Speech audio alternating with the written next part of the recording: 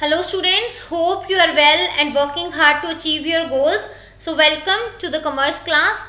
Today we will start our next chapter, chapter 6, partnership. So the learning objectives of this chapter are to understand the meaning and definition of partnership, characteristics of partnership, evaluation of partnership, its merits and demerits, difference between partnership and sole trade business, types of partners, who can become a partner, types of partnership, formation of partnership, registration of partnership, ideal partnership, touchstone of partnership, rights and obligations of partners, and last, implied authority of a partner. So today we will discuss our first four topics, that are meaning and definition of partnership, its characteristics and evaluation, its merits and demerits, and difference between partnership and sole trade business. So first of all, we will discuss our key terms. So our first term is partner. Minor. So a person who has not completed 18 years of age is called minor. Next is partner. So individual who joins with other individuals in an arrangement. Arrangement means partnership, where gains and losses, risks and rewards are shared among the partners is called partner. So there are various examples of the partnership firms that I'll write here. So like Apple and MasterCard, Amazon and American Express, UNICEF and Target, Nike and Apple, and Starbucks and Spotify are some examples that comes or that enters into the Partnership Act and provides the goods and services to their customers. So now we will discuss the meaning of partnership. So partnership refers to that form of organization in which two or more than two persons willingly join and agree to run some lawful business is called partnership. So the persons who enter into the partnership are individually called partners and collectively a firm. And the name under which they carry on a business is called firm name. For example, Maruti Udyog Limited. As in this, the partnership is between the Indian government and the Japan Suzuki Motor Corporation. Both are jointly hand and doing the business in a Maruti Udyog Limited and provides the name as firm name called Maruti Udyog Limited. So next, a partnership is a combination of capital, talent and experience of the partners. So next one is the characteristics of the partnership. So our first characteristic is agreement between two or more partners. So partnership is an agreement between two or more partners, and the minimum partners or the minimum number of partners is 2 and the maximum number of partners in case of banking business is 10, and in other business or in other case of business it is 20. Next one is legal business. So the partner or the business carried on by the partnership firm must be legal. It means that stealing or smuggling are not the legal business in the eyes of law. Next is contractual business. So the partnership contract is made through their mutual relationship. It means minor or lunatics cannot become a partners in the partnership firm. Next characteristic is profit motive. So the business carried on by the partnership firm must have motive to earn profits. Next is principal agent relationship. So it means that just an owner is responsible. It means that just an owner is responsible for any contract entered into by his agent operating within the limits of his authority. Similarly, a partner can bind all other partners with his activities that are performed in the partnership firm. Next is general characteristics. So first one is unlimited liability. So every partner of the firm is individual and jointly liable for the dues and debts of the firm. Next is no separate legal entity. So partnership and the partners are one in the eyes of law. They have no separate legal entity in the partnership firm. Next is utmost good faith. So partners must integrate their efforts and works as a team with utmost good faith in each other. Next is restriction on transfer of interest. So the partners cannot transfer their interest, that is share in the business, to other persons.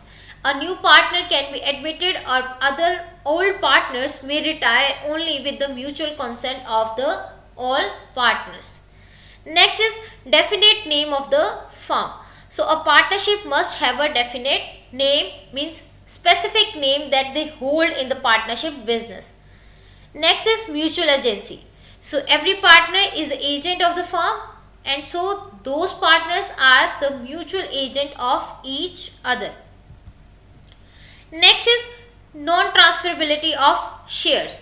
So no partner can transfer his share in the partnership to any other person. He can do so only with the consent of other partners that are included in the partnership business. Next characteristic is registration of partnership. So according to Partnership Act 1932, it is not compulsory to get partnership firm registered. However, the partners prefer to get partnership firm registered because of certain advantages. Next is only individual as a partner. So an important characteristic of partnership is that only an individual can be a partner, and not any firm or institution is a part of the partnership firm. So this is all about the characteristics of partnership.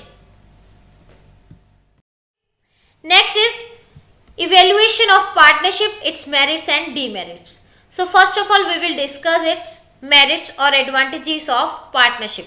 So first one is easy to start, as there is no complicated legal procedure to start a partnership. So it is very easy to start a partnership firm. Next is sufficient capital. So partnership has more capital resources as compared to the sole trade. So it can even better get amount of loans from other institutions on easy terms and conditions. Next is specialization in management. So work is divided in the partnership in accordance with the scientific management principles, and work is given to the partners as per their capabilities and abilities they have, and they can attain specialization in their work. Next is balanced decision.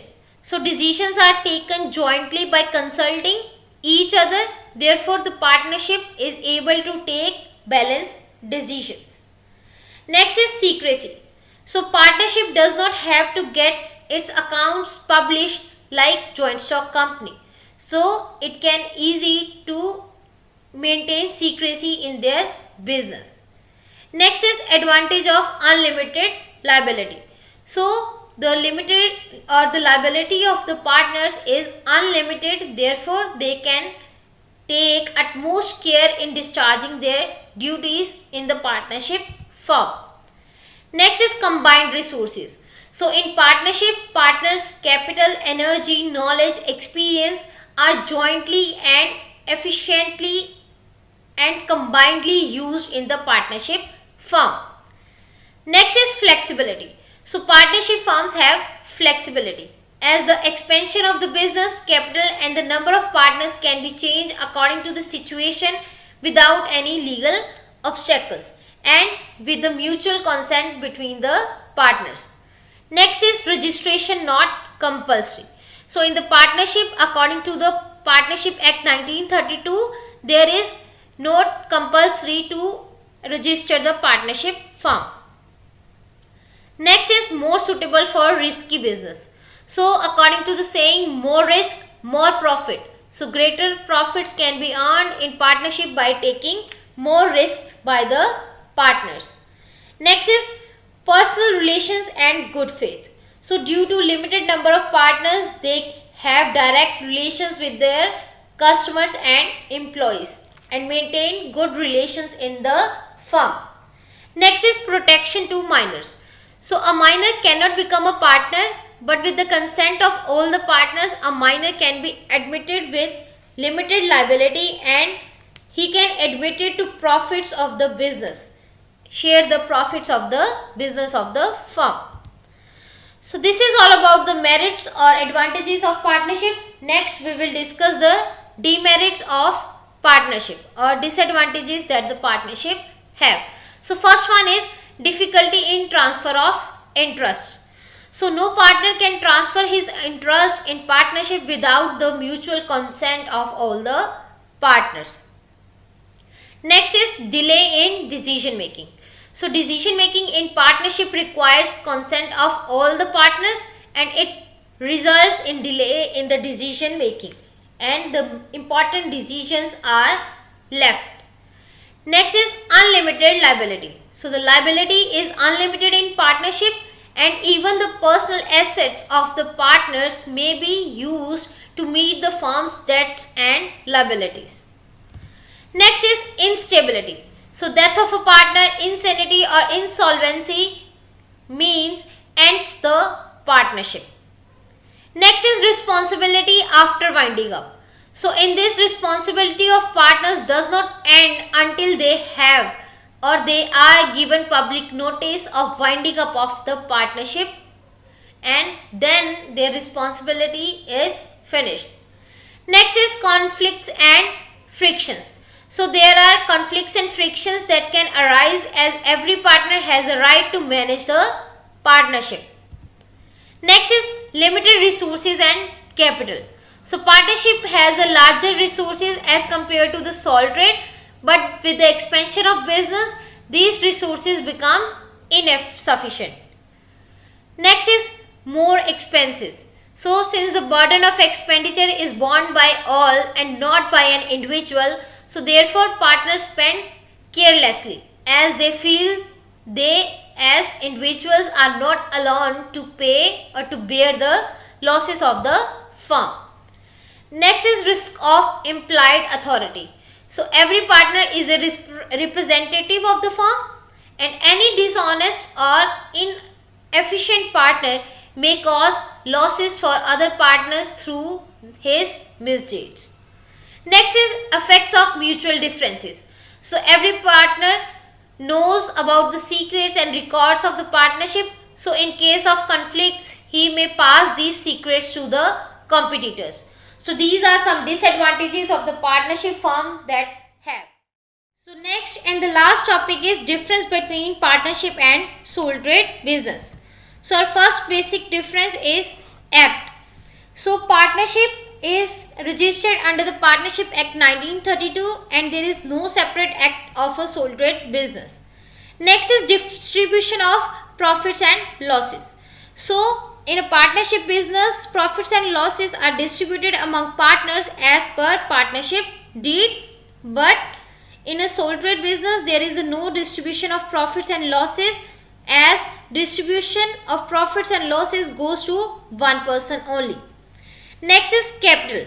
So in a partnership there is a larger capital due to the large number of persons or partners are included in the business, and in a sole trade business there is a limited capital due to single person is included in the business. Next is scope. So in a partnership it has a very wide scope as it has a large number of persons and wide scope of business, but in a sole trade it has a limited scope of business activities. Next is agreement. So partnership, there is an agreement between the partners, but there is no need of agreement in the sole trade business. Next is number of members. So in a partnership there is a minimum 2 members that are required to start a business and maximum 20 in case of other business and 10 in case of banking business.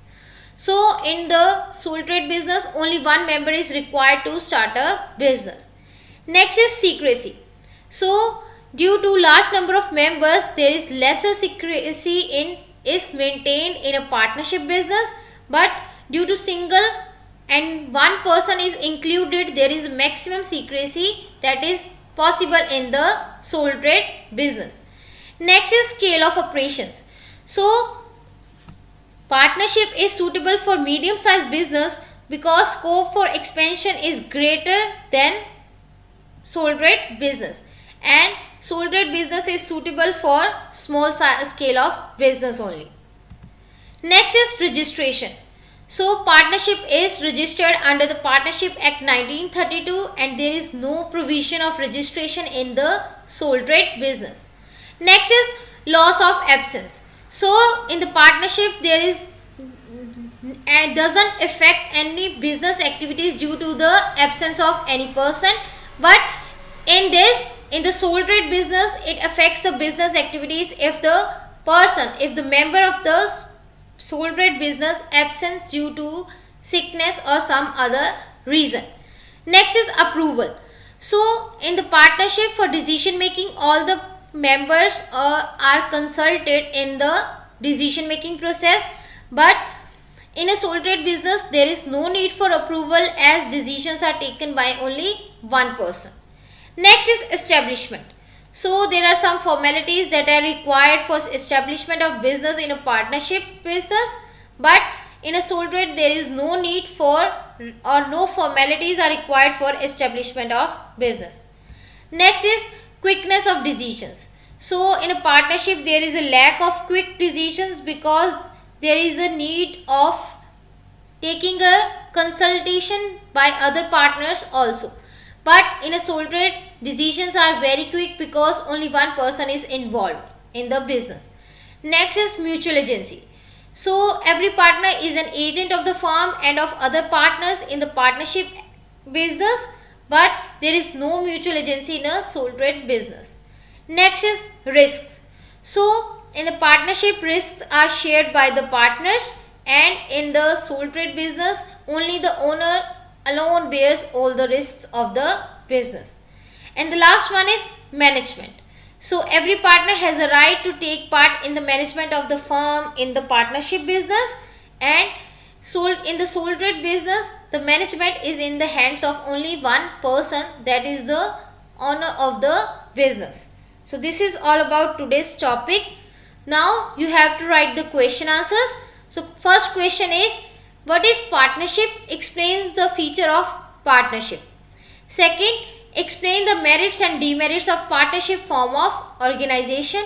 And the third question is, distinguish between partnership and sole trade business. So this is all about, and you have to go through the various links so that you can write these question answers better.